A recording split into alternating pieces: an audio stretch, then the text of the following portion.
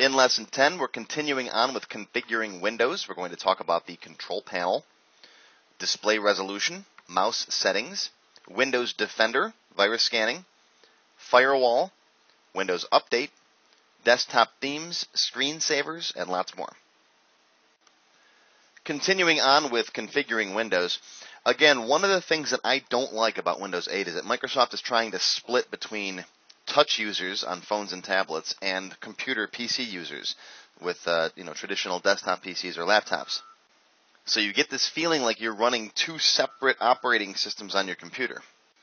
And that feeling is reinforced with the different ways you can control the settings on the computer too. Now, we just looked at the charms bar, change PC settings. Well, there's something else you can also access called the control panel. So exit out of here and hit escape. Come back to your Windows desktop.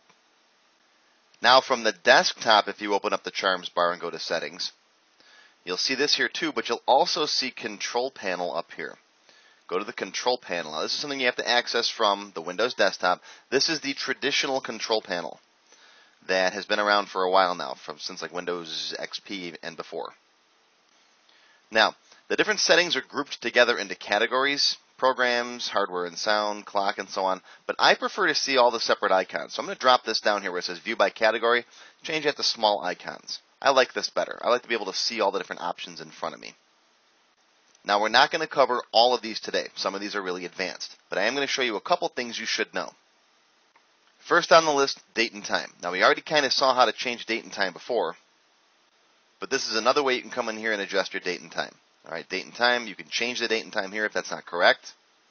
You can change your time zone.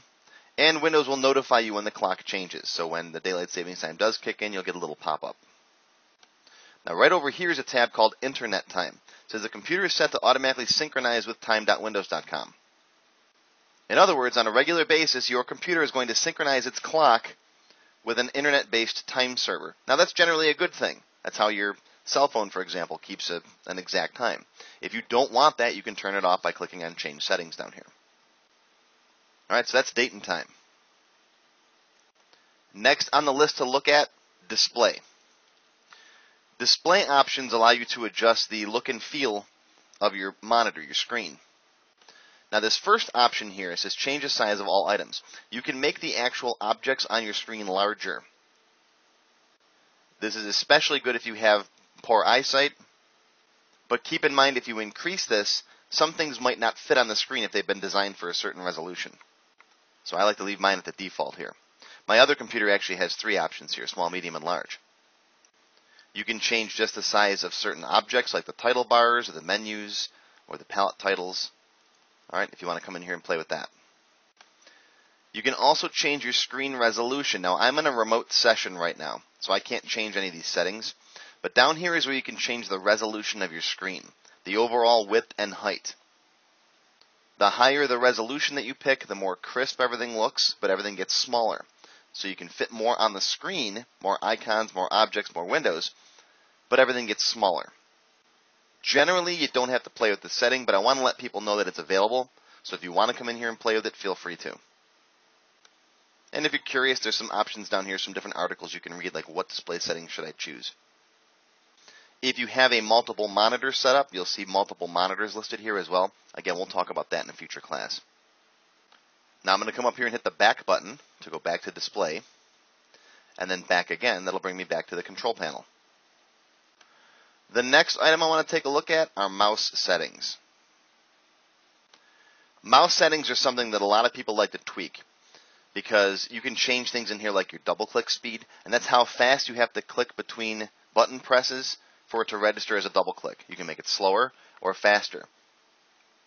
If you find that it's too sensitive, you can slow it down, and if it's not sensitive enough for you, you can speed it up.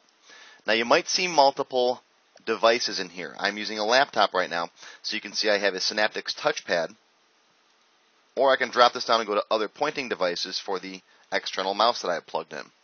Now, the main thing I wanted to show you in here was everyone always asks me, how do I flip the mouse buttons? Left-handed people like to have the left-handed button where the right click is actually the left click, or vice versa.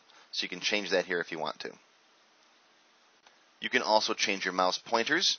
If you're not happy with the default mouse, you can come down here and pick another scheme like black extra large, for example. If you hit apply, it'll save that setting. I'm not going to. You can change the pointer options. You can make the mouse faster or slower, which makes it more or less sensitive as you're moving it around the screen. And there's different options on here like show mouse pointer trails and such. You might even see a separate device settings. Now this is specific for my Synaptics touchpad. So you might see some settings that are specific to whatever mouse or pointing device you have installed. Alright, I'm going to come in here and hit cancel because I don't actually want to make those changes. I just want to show you where the mouse settings are.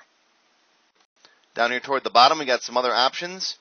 User accounts, you can actually come in here and set up your user accounts. The other change PC settings screen that we were at earlier, that's actually easier to use than this one, so use the other one. Next is Windows Defender. Alright, click on that. Now Microsoft greatly enhanced Windows Defender for Windows 8. Alright, it does a lot more to protect your computer against viruses, spyware, and all kinds of other bad stuff. Now, it stays on in the background constantly watching what you're doing. If you have a slower computer, this might slow your system down a little bit, but not much. Not much, because it's constantly scanning any files that changed, looking for viruses, looking for bad things. When you download something off the internet, it takes a look at it. Now, Windows Defender needs to be updated regularly. Normally, if you have Windows Update on, it will update itself automatically for you. As you can see, my definitions here, updated just today, in fact. Alright, you can perform a manual update if you want to make sure you have the most updated virus and spyware definitions.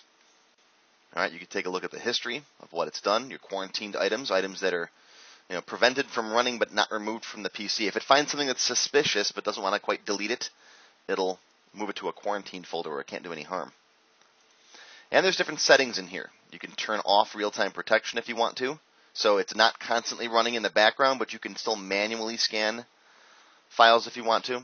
You can exclude certain file locations if you don't want, let's say, your downloads folder getting scanned. Alright, and there's some advanced options in here. But basically, I just wanted to show you where Windows Defender is and what it does.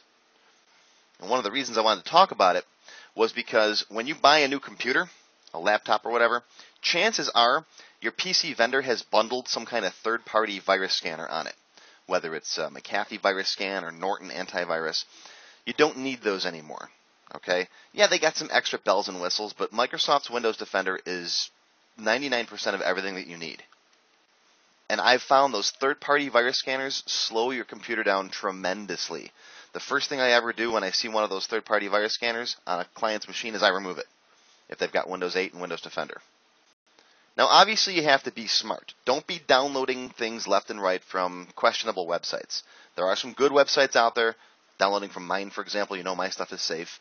CNET is another great place. Download.com, they scan all their stuff as it comes in. Now, no virus scanner, whether it's Windows Defender or McAfee or any of those third-party ones, no virus scanner is perfect. All right, so you want to make sure you have a good backup of all of your data. You can't catch 100% of everything because the virus scanners are only as good as the viruses they're programmed to catch. But this is as good as you need. You don't need anything else. Okay, and one last thing is if you want to come in here do a quick scan, you can pick quick, full, or custom and hit scan now. I do this if I download something questionable and I want to make sure the virus scanner has looked at it. You can do a custom or you can do a full and it checks everything. Alright, so that's Windows Defender. You want to make sure this is on and running and that it's set to background scan. There's another thing here called Windows Firewall.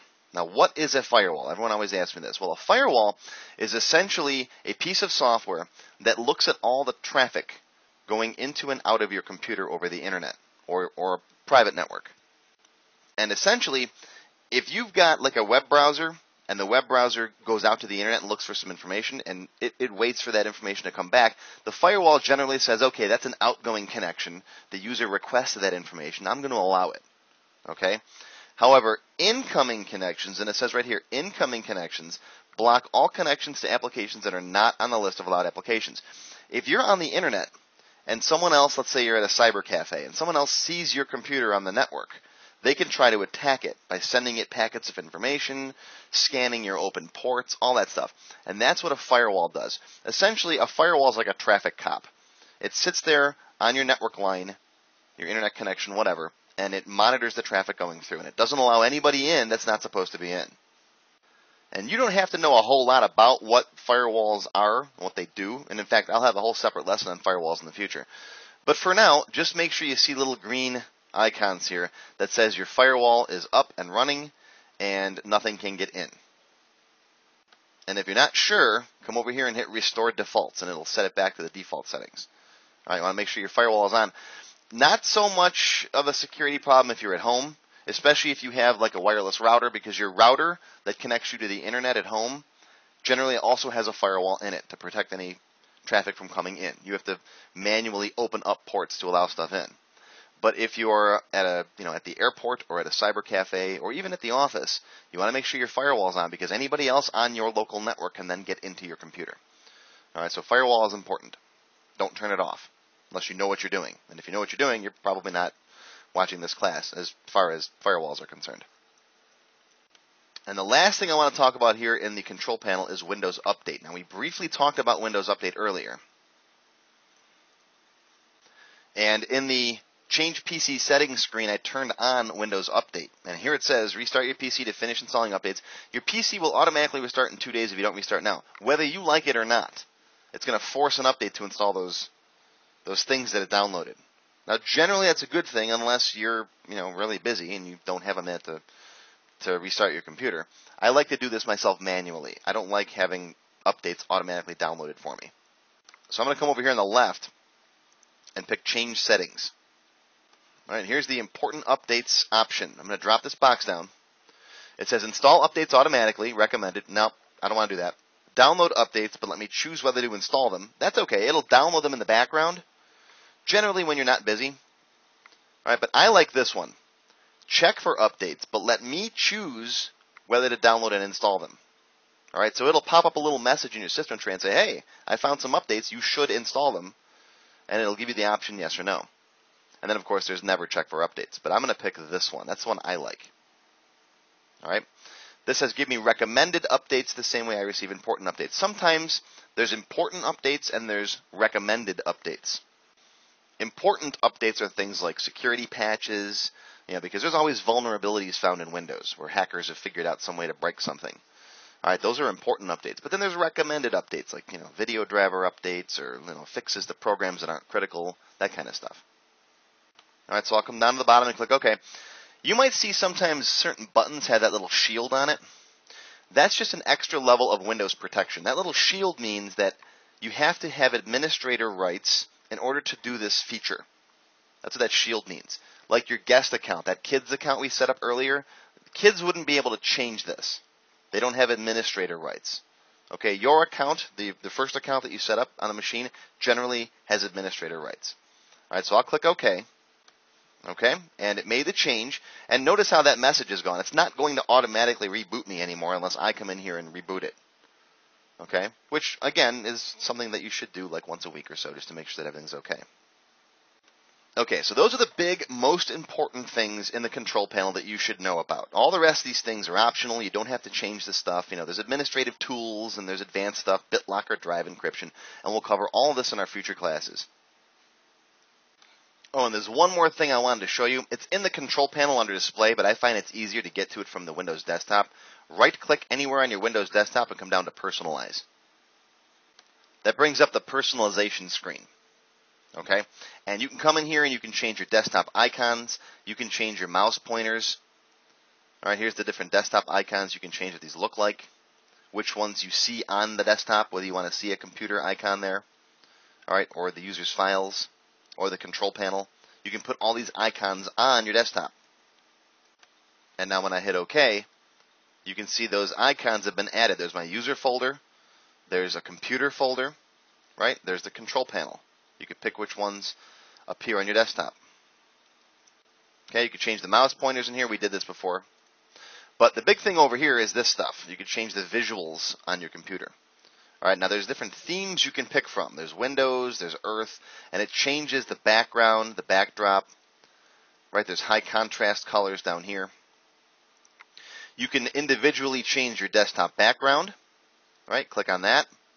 You can pick from solid colors. I have a black one right now just because it's easier for training to have a black background.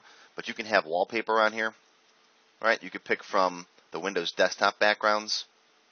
right? These different images that are in here. And you can see my background is changing, even though I don't want it to right now. If I pick this green one, right? So it changes to that. If you hit select all, it picks all of them like it was a minute ago, and it will rotate. It'll change your background every 30 minutes or whatever you want, every 2 hours, every day. I have mine set to once a day, so it's different. You can pick from the pictures library, the stuff you got in your library, which I definitely don't want that. Top rated photos. You can actually rate photos in your library. Solid colors. Computer. All right, I like the Windows desktop backgrounds myself. And again, you can browse and pick one that you want. Okay, I'm going to go to solid colors and go back to black, just because it's easier for training. All right, save changes. All right, you can change your sounds. You can set up a screensaver if you want. Now, screensavers back in the old days with CRT monitors, you had to worry about something called screen burn-in, where the image would actually be left behind if the same thing sat on your screen too long. That's not so much a problem nowadays with the new flat screen technology. But screensavers are great for security reasons. All right, you can put a screensaver on. You can pick from any of these different screensavers like Bubbles or whatever. And then it says, on resume, display a login screen. So this will wait 1 minute for there to be no activity. Right, if you don't touch anything. Usually you want to set this to something reasonable like 30 minutes or 10 minutes. And then you can say, on resume, display a login screen. That way if you get up to go to the bathroom or grab some coffee, and you're not back within 10 minutes, your screen locks itself. Okay, that's good if you're at the office and you don't want someone else messing around on your computer. All right, I'm going to turn that off, though. I'm going to cancel that because I don't want a screensaver on my training computer.